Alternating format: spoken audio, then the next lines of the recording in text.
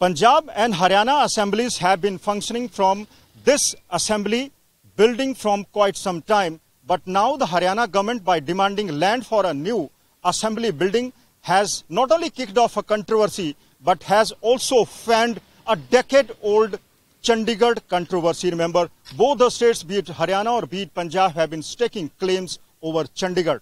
Now the Punjab Chief Minister Bhagwant Mann has also made a similar demand from the union government, but has come under a direct attack from the opposition Shiromani Akali Dal, which has alleged that Bhagwant Mann had surrendered before Haryana government. The issue is likely to hot up in the days to come, and the rift between the two states is likely to be widened as the leaders of Aam Aadmi Party and various other opposition parties are issuing controversial statements. With camera person Aman Gupta, this is Manjeet Sehgal in Chandigarh for India Today.